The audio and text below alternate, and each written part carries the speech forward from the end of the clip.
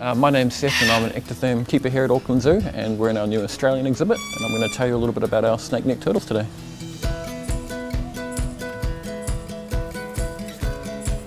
We've got one of our older individuals here.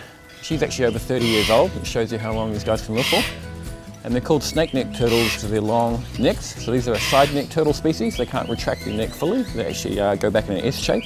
They use their long necks to basically curl around the undergrowth and stones on the bottom of riverbeds to find crustaceans and invertebrates, which form the main component of their diet.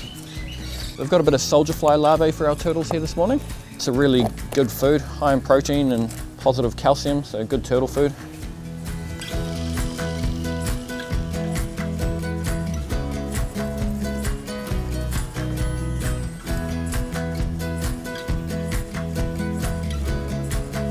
One of the main features of these guys is their lovely shell. So you've got top and the bottom, which is called a plastron.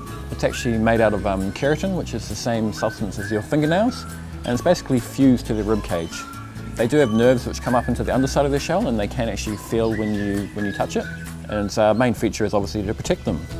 These guys live for quite a long time, 35 years plus. It's definitely something to consider if anyone was ever considering a turtle as a pet, because they are quite popular in the pet trade, and I do understand that they're an amazing animal that people want to have in their lives. But you always want to be careful with such a long-lived animal with such specific needs. I like all turtles. I think turtles are an amazing group of animals. There's something I really like about these guys is that they're such a strange looking turtle. I personally wouldn't call them beautiful, but I suppose they're interesting, basically. Yeah.